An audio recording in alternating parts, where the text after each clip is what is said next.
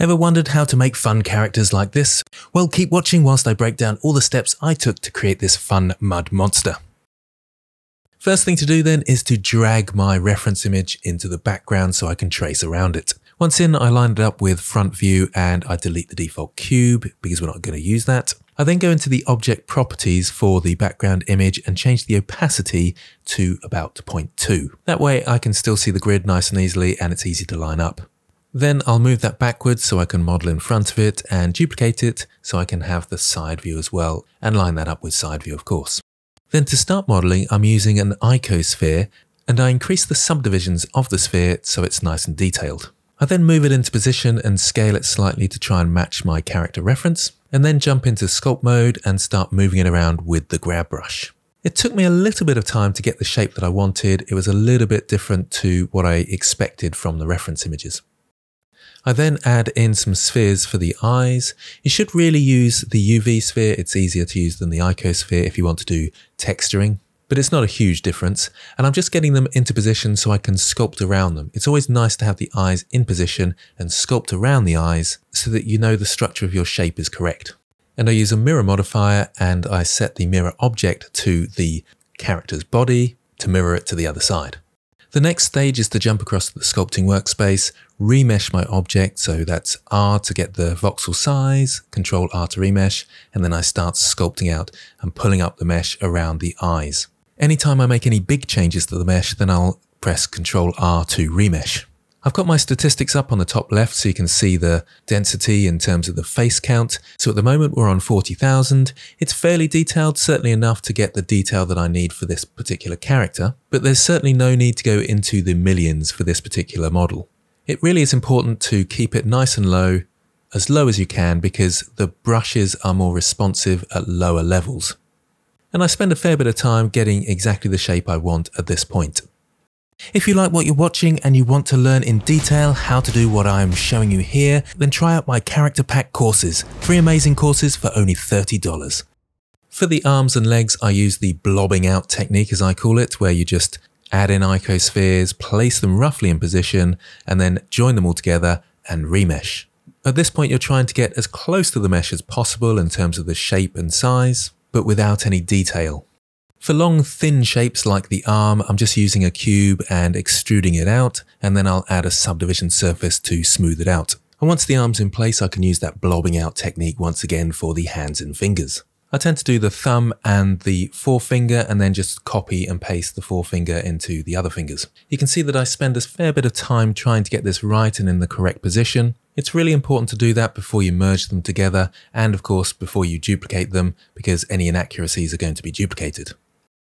It's at this point I'm mirrored to the other side. You don't have to do it straight away, you can do it at any time really. I use the body as the mirror object and I just copy the modifier to all the other ones. By selecting them all, make sure the one that is the active object has the mirror modifier and pressing Ctrl L to link.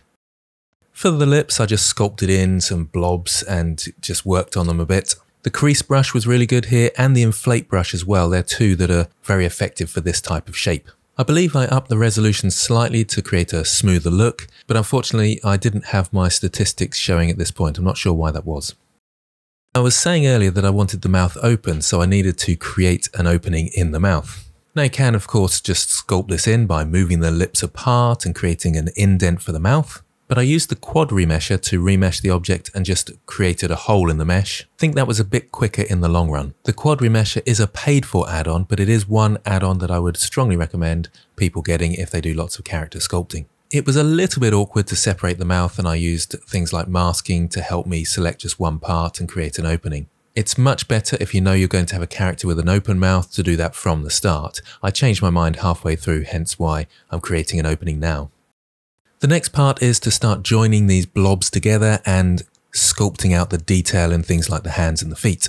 It is probably best to delete the mirror and then re-add it after you've done this. The reason I added the mirror earlier is I wanted to make sure the shape was working and it looked nice when both arms were in. Hands are often an item that you want to add a fair bit of detail to, so it's worth spending a little bit more time on them. And once I'm relatively happy with the hand, then I'll add the arm to it and again, join them together and remesh.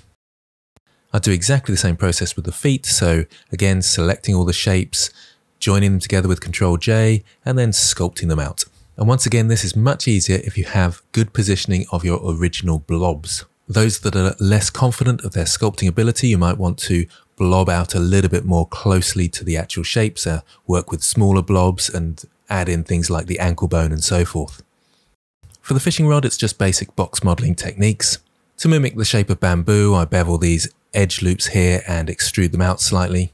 I also add a few extra edge loops, so when I curve it, it kind of has a curved shape rather than a jaggedy shape. I used proportional editing to curve it round. I did have to mess around with the different types of proportional editing before I got the right curve that I was happy with. For this character, I decided to do some texture painting to give it an interesting skin texture. So I go into the texture painting workspace, add a texture slot at the very top, change the size of the texture to 2048 so it's a bit more detailed, add a green color, and it's now got a texture ready for me to paint. But in order to paint on it, I need to unwrap it, and I use a smart UV project, which lays out the 3D object in 2D space so I can paint on it. I start off with these big red lips, which I think are quite funny. I add a little bit of shading with a multiply brush. And to add spots on the character, you can go to the stroke settings, increase the spacing and increase the jitter, and you can just paint on lots of different dots over your character.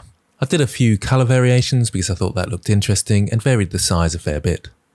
At this point, I increased the size of one of the eyes and turned off symmetry and made one eye bigger than the other by sculpting around it again. And I started to work on this smile by adapting the shape slightly.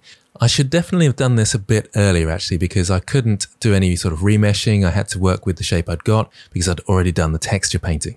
It didn't matter too much, but it did make a bit of a difference. I wanted to pose the character, so I did the usual of adding a Rigify meta rig, putting it in position and then generating a rig out of that. The Rigify add-on is really good because you get a nice rig that's got IK set up.